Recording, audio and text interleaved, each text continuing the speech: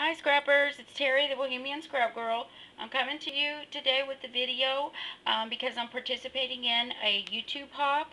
Limor here on YouTube, it's Limor1278, and Zoe, she is AF0094. It's either 0094 or 0093. Or Crafty X here on YouTube. They're hosting a YouTube hop, and the sponsor is scrapalot.com. Their address is 9218 51st Avenue, Northwest Edmonton in Alberta, Canada. They have some pretty good stuff that they're giving away, and the website is real good. And that's the website is scrapalot.com. Go check it out. They have some pretty cool stuff. Um, I don't normally do 12 by 12 layouts because I find them kind of intimidating. But Limor and Zoe want to bring back the craft of 12 by 12s back. So they're trying to, spark some interest in it, and I thought it would be fun. This is a layout that I built yesterday. It's my granddaughter's. I used the Heidi Grace paper, and the paper is so cute. It's a specialty paper of Heidi Grace, and I have it right here. I'm going to pick up the camera so you can see it. This is the paper right here. It's the specialty pack. I don't know if you can see that. Probably not. Heidi Grace, and I also got the die cuts that came with the pack, with the paper.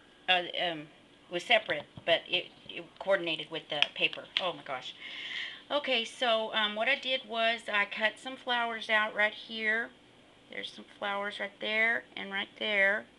I cut those out with the Sizzix die, and then it also came with this little swirly thing right here, or flourish, whatever you want to call it, right here and here.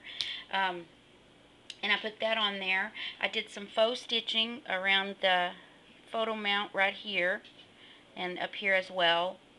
And then these die cuts came with it. These die cuts came. And then I inked around the edges of the paper with Tim Holtz Worn lipstick. I think that color is real pretty. And then the buttons, they're adhesive, not buttons, adhesive, oh, what are these things called? Adhesive dilly thingies. Oh, I don't know what they're called. Anyways, my 12 by 12 layout, I think it's real pretty, and I like the way it came out. I just wish that it had a little bit more dimension to it, but perhaps if I practice more, it will be better. I will get better, with time. I've done 12 by 12 layouts before, but always in a class. At my local scrapbooking store, I've always done a class, and they turn out real good in the class. So this is the first one that I've built without a teacher guiding me and a kit, telling me how to put everything down. So let me know what you think of it. The next girl that is behind me, or next in line on the YouTube hop, is Liz, and she's Scrapalicious Life, and I will put everybody's link in the down there in the down bar, in the description box. The link to the two hostesses, Zoe and Limor, and the link to scrapalot.com, as well as their address, and then everybody that is in the YouTube hop.